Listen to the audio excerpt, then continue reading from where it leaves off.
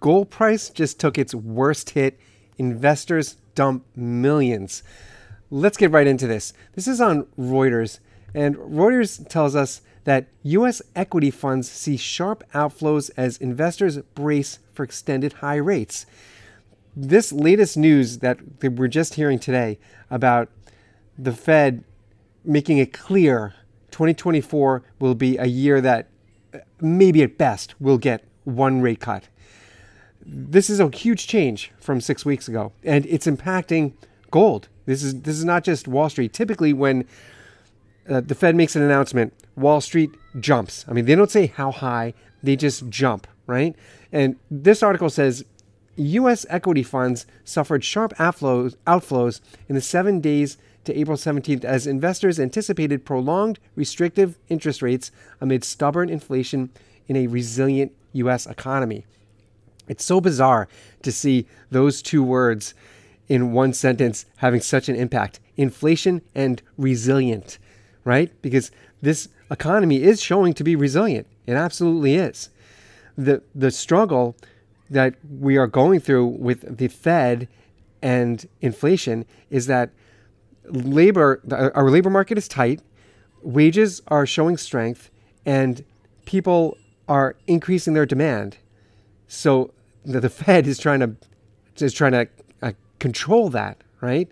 And what really has shown its ugly head today is that as this struggle that we went through after the pandemic, right, with shipping being frozen and we couldn't get anything to the market, as that has eased and we have all the products that we want access to, people are buying.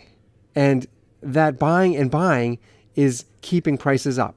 So that is hitting this entire country because as prices stay up, the one word that is stuck to that is inflation, period.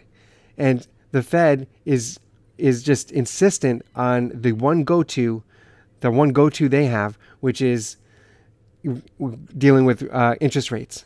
So as investors have accepted and swallowed this difficult pill that, okay, we are not going to see rate cuts coming down the pike. Maybe we will see one in December if we're lucky. As that reality is hitting, it's playing out everywhere. So let's continue. This article says that, yes, conflict escalation in the Middle East following Iran's attack on Israel also has dampened risk appetite. According to LSEG data, investors offloaded a net $21 billion worth of U.S. equity funds, the most in a week since December of 2022. Now, the article says Federal Reserve Chair Jerome Powell commented on recent U.S. inflation trends, indicating that the central bank could continue its restrictive monetary policy if inflation remains elevated. U.S. large cap equity funds suffered $11.5 billion worth of net selling, the biggest outflow in a week since February. And listen to this. Listen to these numbers. The funds saw net disposals of $2.7 billion and $2.13 billion and $526 million, respectively, during the week. Now, U.S. investors offloaded consumer discretionary, healthcare, and here it is, gold and precious metals funds worth a net, I'll just stick with the gold and precious metals, a net of $447 million. That was offloaded. Now, this is going to absolutely impact our price that we're seeing for gold. We've been waiting for a correction for gold, and we didn't think it was going to come this way, right? When we say, as silver stackers and gold stackers, when we say that a correction is coming in the spot price, that we're typically talking about the staircase pattern that we would see on a chart for gold historically, right? Gold, same thing with silver. The precious metals, they jump up, everybody gets excited, and then they level off.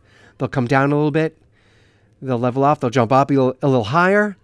They'll come down a bit, level off. Like, those are the corrections that we see.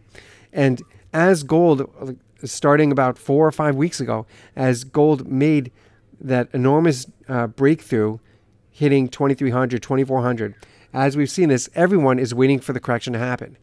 Now, we didn't expect it to be in this massive offload, right, from investors. $447 million just being dumped. That was not expected. And as this plays out, we're going to see that gold will certainly come back down again. And of course, as gold comes back down, so will silver. So silver clearly follows gold. It has a lag. This last time when gold shot up, and it literally hovered at about $2,300 for a week or two before silver finally moved. And everybody was about to give up on silver. Everybody was waiting what's going on. But it did, just like it always does. It played its part. It went through a lag, and then silver is now at about $28, $20.